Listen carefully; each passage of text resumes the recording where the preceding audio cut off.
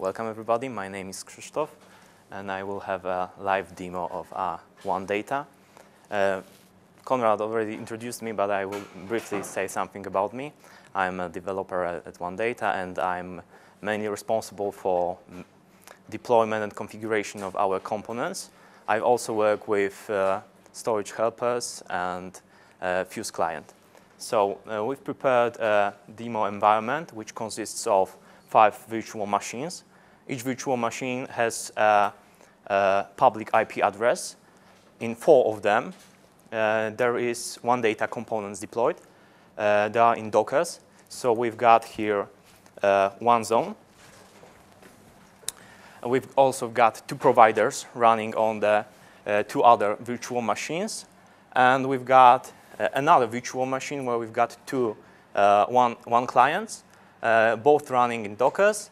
And those 3 virtual machines have access to a NFS server which is hosted on the 5th virtual machine, so that both one provider and one client has access to the data. Now, enough talking. Let's try to play with Onedata and hope it will be a cheerful game. Let's go to one zone. So this is how it looks like, the page of one zone. I will log into one zone using one of OpenID providers.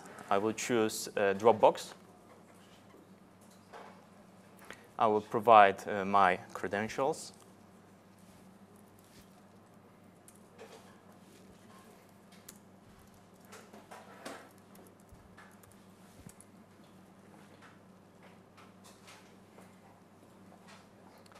And now we are in. This is my first login, and we've got a message here that we are supposed to get a provider to support our space. I will go ahead and create 3 spaces. I will name the first one Catania space.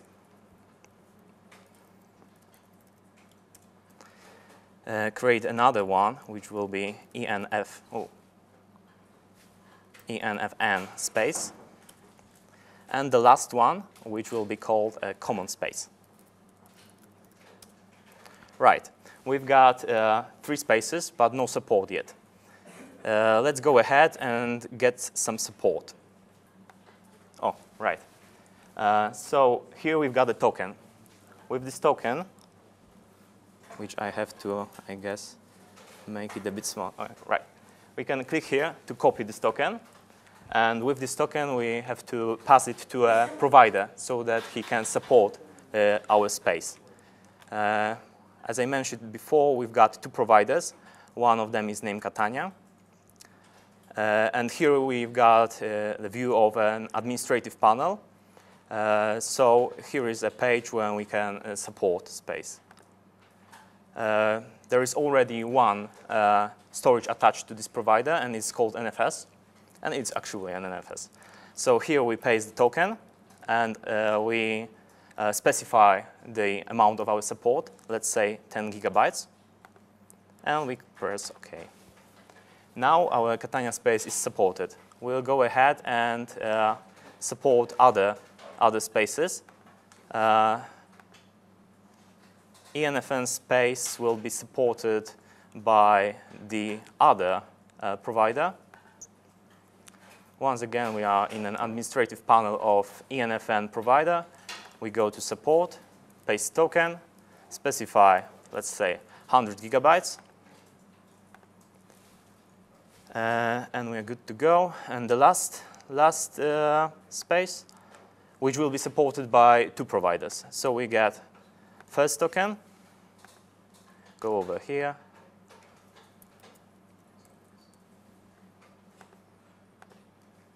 Yes, and another one. No, here. OK. And we are in FM.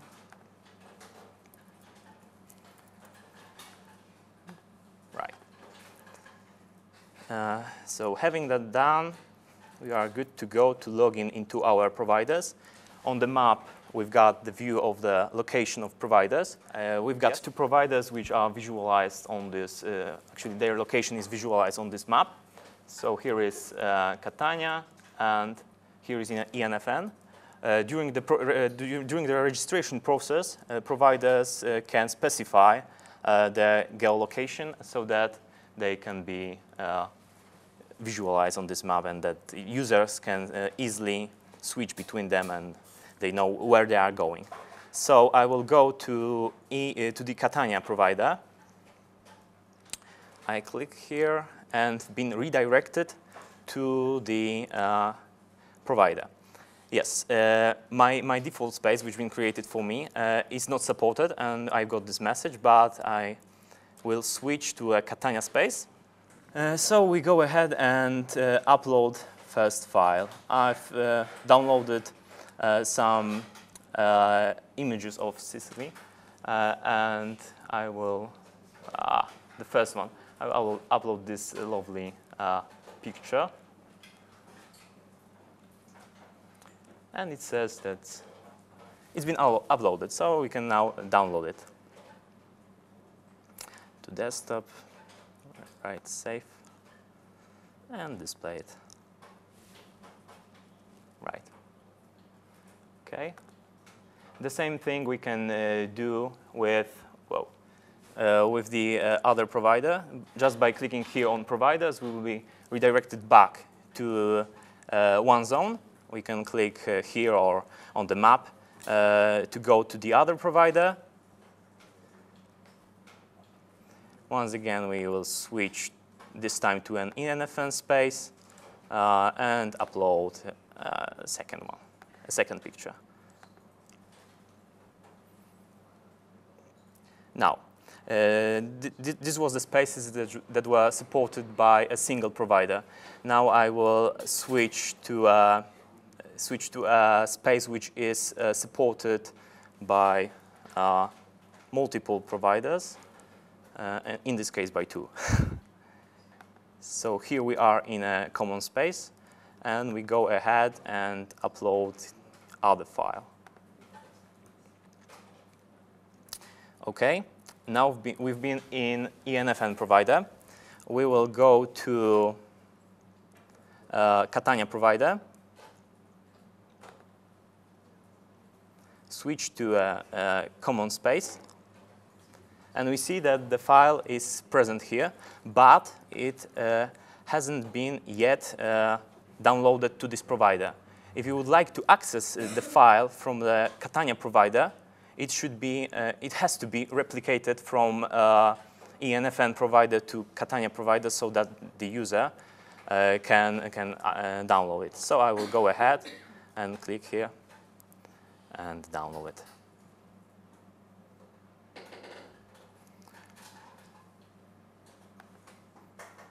And it's over here. Right, and now, after this process, you will see that the distribution of the file has changed. Now the file has both replica in Catania provider and in ENFN provider.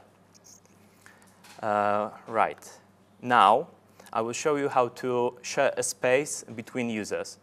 So to share a space, you have to navigate to Spaces tab. Now I will show you how to invite the user to a space. I will invite user to a common space, but before I do that, I will log in into account of the other user. And now I'm back on one zone login page, and I will log in as Catania user, which I've created.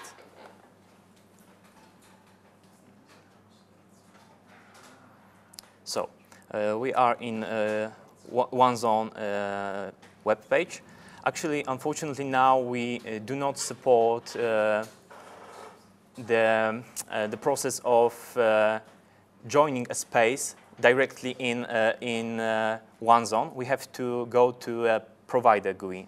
So to do that, I will just support Catania default space to get access to to the provider GUI. Support.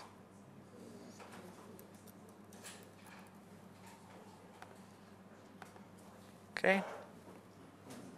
And we're back here. Now we can go to the provider GUI.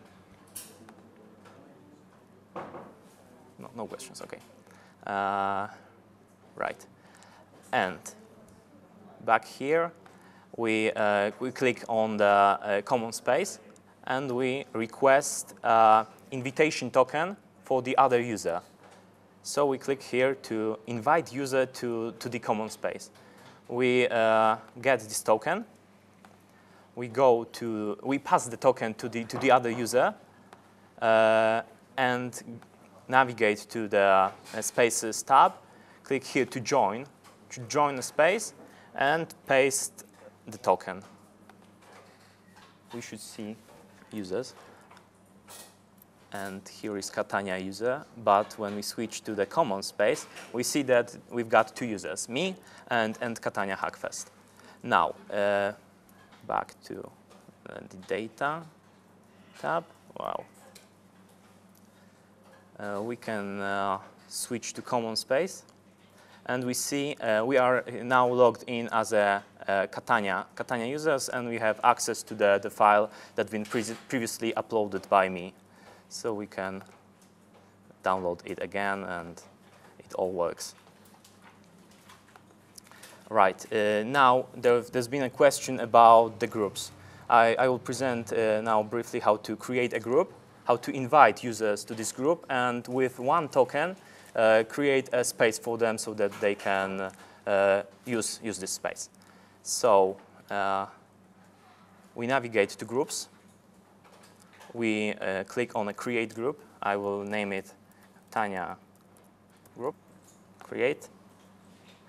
Okay, I've been automatically joined this group, and now I will invite the user.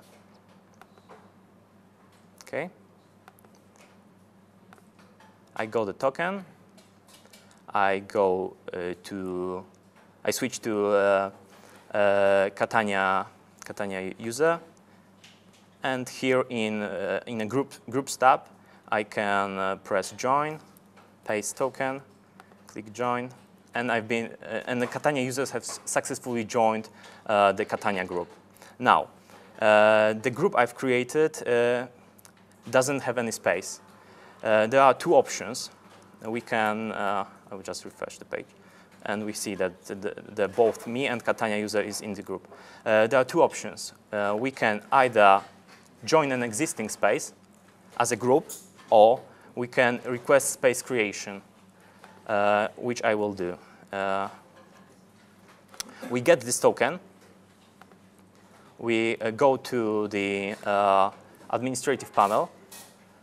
Now we click create a space. And now the provider has the opportunity to name the space. Actually, he is creating a space for a group of people. So I will name it Catania group space. And paste the token. I will give a terabyte of storage to this group. And now both me and Catania Hackfest user via this group has access to the space, Catania group space. I can now navigate to data tab, change to a Catania group space, and upload the file. For instance, this one.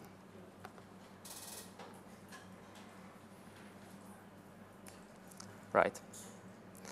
And now, as a Catania user, I made a mistake.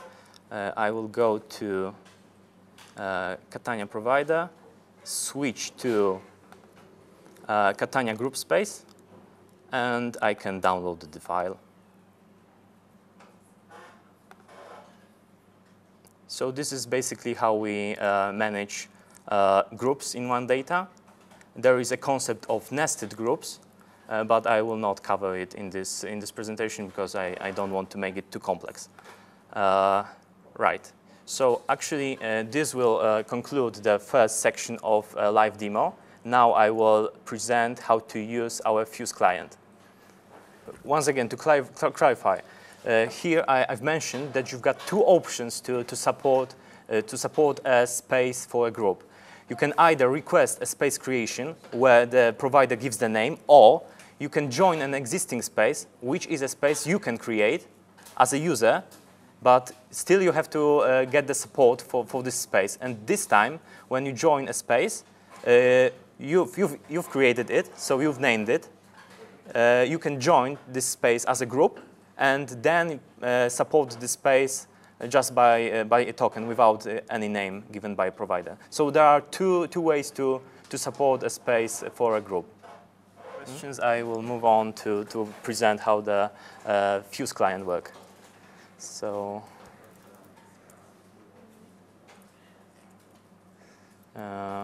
what I will do, I will SSH on a client machine and ENFN. Okay. I will go into the demo directory, and now I've prepared some scripts which will make the process easier. Actually, I will start one client inside a Docker container, which will mount a Fuse back to one zone. And here I can create a token. I copy the token.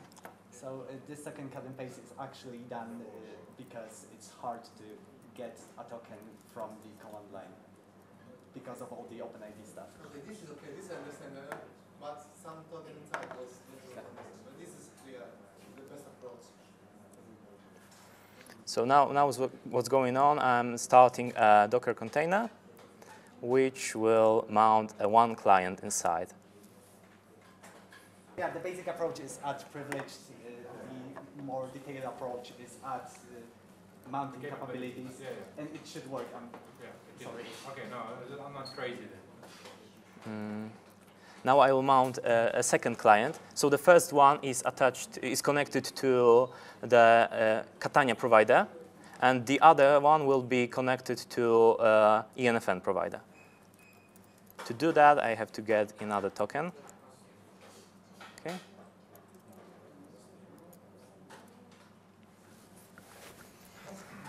And you also see that during the process of mounting one client, we fetch some configuration needed for him to properly start.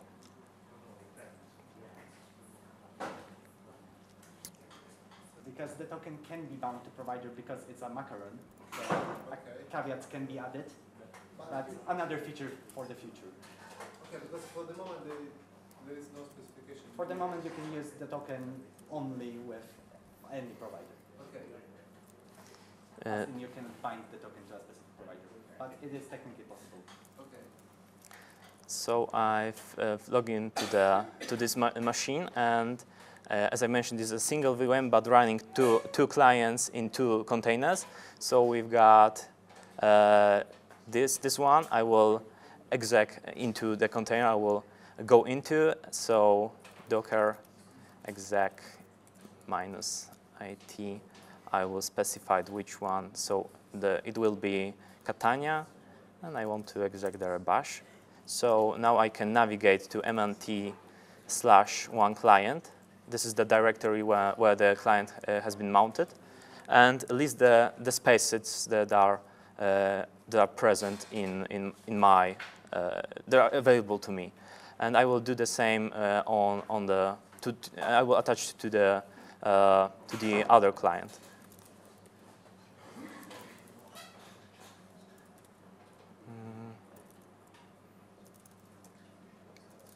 Right. So, and also I can list the spaces.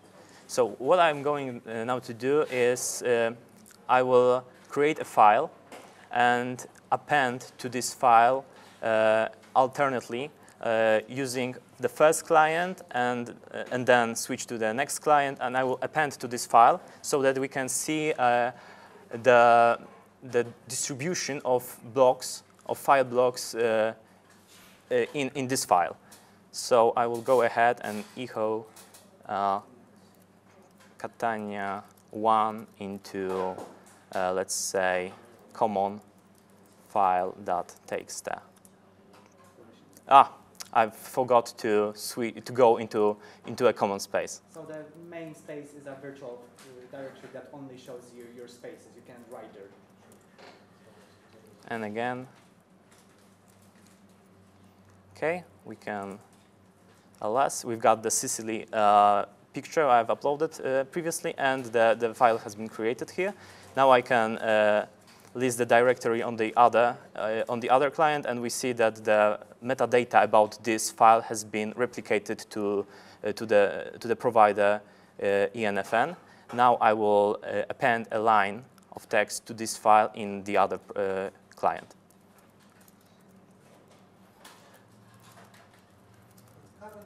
So I will append a line to a file, and we can start the file. It's now 17 bytes, and here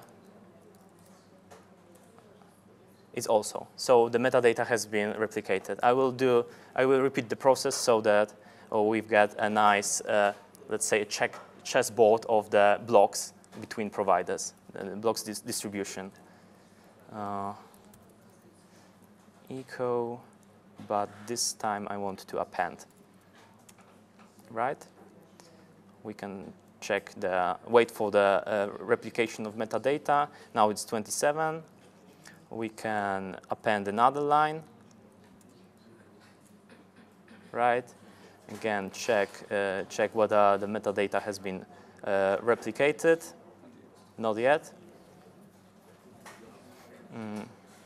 No, it's replicated now. The previous attempt I've made, it was still 27.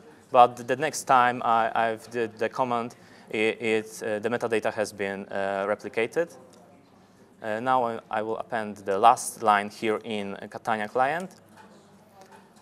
Go ahead here, make sure that the size is correct, and append last line. The reason why I'm checking the size and waiting for the metadata replication is that we are working on the same file simultaneously. So without locks, the file will be for sure corrupted. So I have to wait so that I'm sure that all the metadata and the data in this provider is written to disk. Or is that you have to wait for the log file to be replicated as well? Yeah, but I mean, that should be almost instantaneous, right? As an empty file. Now I will switch back to GUI so that we can see the replication of the file. I will go into common space. We've got the file, common file. Click on the file distribution, and we've got this chessboard I've mentioned, chessboard of blocks. What I'm going to do now is to read the file on one of the providers. So in Catania, I will cut the common file. And now you see that it stopped for a while. It was the process of replication the data from the ENFN provider. And now we see that we've got the lines we've written to the file in a proper order. Oh, wow. Sorry, it only stopped once because the first stop was for the first request, and then although it would then read another block for the local provider and then read another block from the remote provider, the rest of the blocks were prefetched. So we weren't waiting for the request again. Right. Correct. So now when we click on the file and check its distribution, we see that in Catania there are all blocks, and in ENFN we are still missing some of them. So we can go there and cut it. Once again, we are waiting a bit to get the data from Catania because we are in ENFN. And when we go to to GUI and refresh the page to make sure that everything has been updated, we can see that the file is totally replicated between providers. So they have the whole file. And now if we proceed appending to the file, we can see, wait a second, I guess it's okay. And write another line here. We can switch back to our GUI, and we'll see that new blocks have been appended to the file. And that's basically how the Fuse client works.